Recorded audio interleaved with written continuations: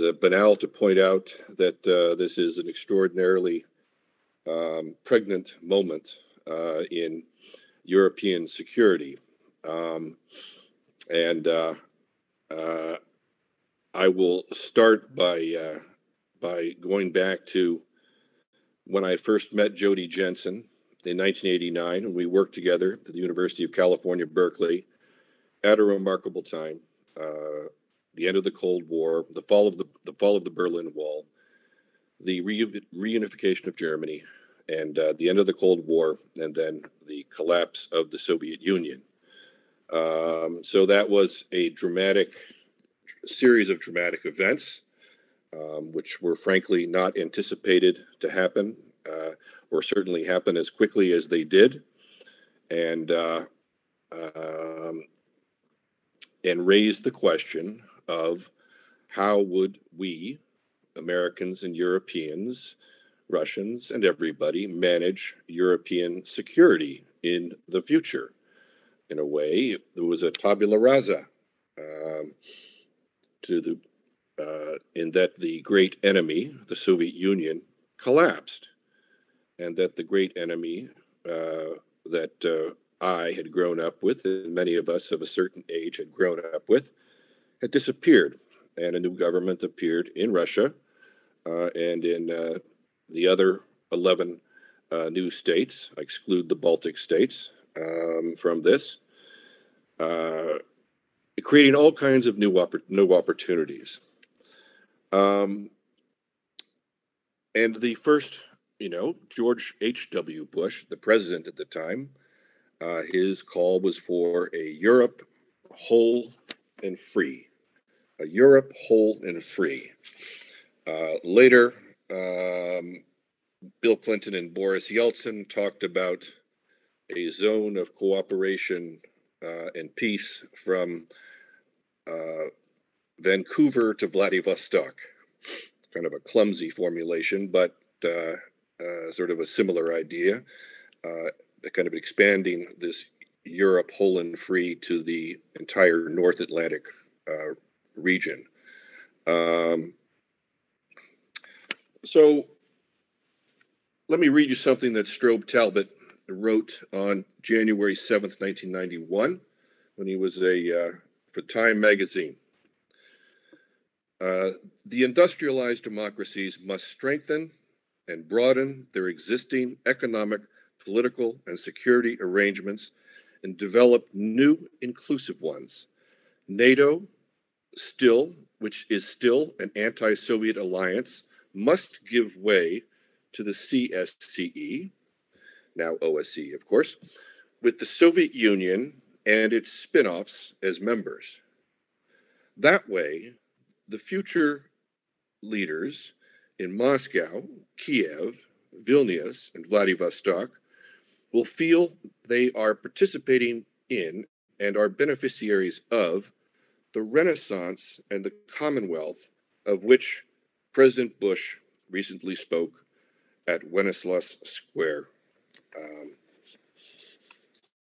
That was Strobe Talbot in 1991, articulating a very liberal, idealist vision of a North Atlantic community. It is somewhat ironic that 3 years later, he was the lead Russia guy in the Clinton administration, and the lead person charged with moving forward with NATO expansion. What happened?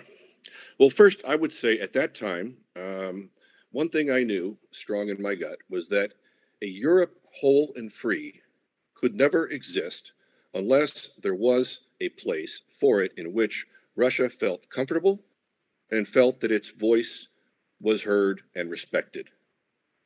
And if Russia did not feel comfortable and did not feel that its voice was heard and respected, there would be a lot of trouble.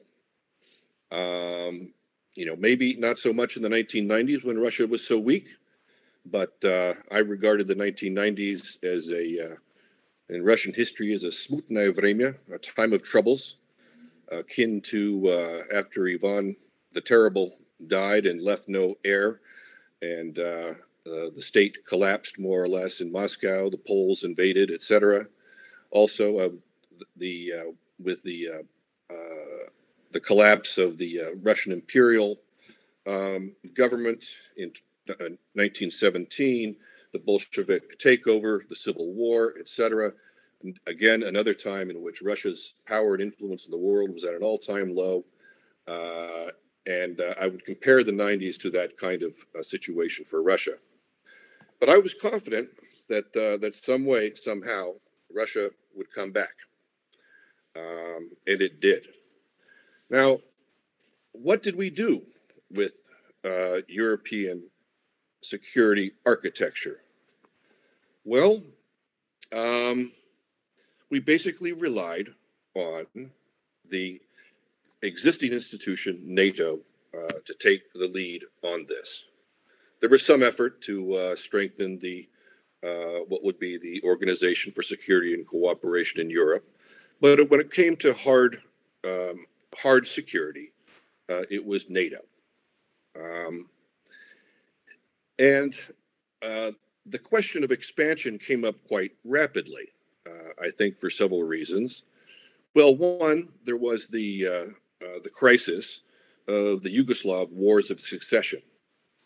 And NATO was the only institution that seemed capable of trying to address the conflict in the former Yugoslavia. And in doing so, that NATO essentially changed from being a defensive alliance because it went out of area. Yugoslavia was not a member of NATO. So that was a significant moment for NATO. And then what happened? Well, the Russian liberals, Gaidar, etc., they got beaten badly in the 1993 Duma election in December 1993. The misnamed Liberal Democratic Party of Russia, headed by the extreme nationalist / fascist Vladimir Zhirinovsky, won the plurality of votes, and many were very concerned at that time of the emergence of sort of a brown-red coalition of communists and fascist nationalists coming together. That didn't quite happen, but Boris Yeltsin held on. But then, a year later, the Russians started the war in Chechnya, and that was shocking, I think, for Russia's neighbors. And so, the demand for NATO expansion, it really came from the East Central European states, the neighbors of Russia, who have experienced extremely traumatic history. Not only with Soviet Russia, but also with Imperial Russia. And we're looking to the West for security. I think the first goal actually was membership in the EU, but EU membership is much more complicated. And NATO membership is relatively easier. And the Clinton administration made the decision in 1994 to start moving along these lines. Now,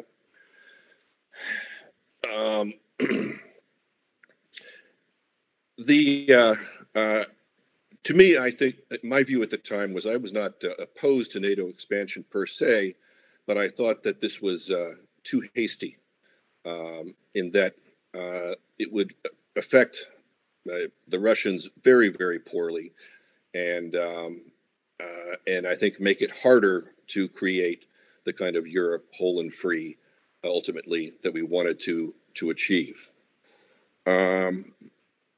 We continued to tell the Russians through the first round of NATO expansion, the second round of NATO expansion, 1997 and 2004, that NATO is a defensive alliance. You have nothing to fear, Russia, et cetera, et cetera. Well, frankly, to use a academic word or phrase, I think that's just bullshit. NATO is not a defensive alliance. I mean, it is a defensive alliance, but it's not only a defensive alliance. I mean, ask the Serbs who were bombed by NATO in 1999 whether they think that NATO is a defensive alliance. Let's talk to the Libyans who were bombed in 2011 in overreaching, I think, on the UN approved no-fly zone, with the result the death of Muammar Gaddafi and regime change in Libya. I think that if you look at NATO bases have been used consistently through the years, through the decades, for the projection of mainly U.S. power abroad into the greater Middle East, Africa, Afghanistan, etc. In fact, I'm hard to come up with a time when NATO has been really used defensively. I mean, the only time that there was a call for Article 5 was after 9/11 and the attacks on the World Trade Center and the Pentagon in the United States. So the Russians, as a continental power, naturally have a very territorial sense of security. And so this alliance, which was designed to contain Russia, and is still designed to contain Russia, but not only, is moving closer and closer to its borders. Please know that you have 2 more minutes. Sorry to interrupt. 2 more minutes. Okay. Well, I mean, how do we get to where we are today? The United States, in my view, overreached, as the unipolar power, not so much in the 1990s, but really after 9/11, expanding the mission in Afghanistan, and of course the biggest step of overreach was the war in Iraq. But I could point to other incidences, and I think they also overreached, the Bush administration, in pushing hard for the membership action plans, the step leading to membership for Georgia and Ukraine in NATO in 2008. And Vladimir Putin said to George W. Bush in Bucharest that, Ukraine is not a real country. Now, we could disagree with his view, but that's his view. And that was his way of putting a red line on Georgian and Ukrainian membership in NATO. And he demonstrated that, of course, with the 5-day war later in August. So, to conclude, what we see right now is, to me, this is the end of the period, this 33-year period of efforts to make Europe whole and free. And we are entering a new phase with what Mr. Putin appears to be doing. My view is that we will have something along the lines of a new Iron Curtain that'll be either on the western border of Ukraine, or it will be Ukraine between west and east, and that the lines of security in international relations are going to be much harder, and that we've already watched the Russian-Chinese relationship become much closer over the years. This is going to provide another qualitative leap for that relationship, although Xi Jinping is not that thrilled about what Mr. Putin has done in violating the sovereignty of Ukraine. But this is the world that we're living in. And I think the key question really, and it is the topic of the conference, is where is Europe? What is Europe going to do? I remember being at conferences in the early 2000s and discussions about the European common foreign and defense policy. Well, that went nowhere. And in my view, Europe has to take a more independent foreign and defense policy stance. I think for this to be ironically, for this to be a safer world. So I'll stop there.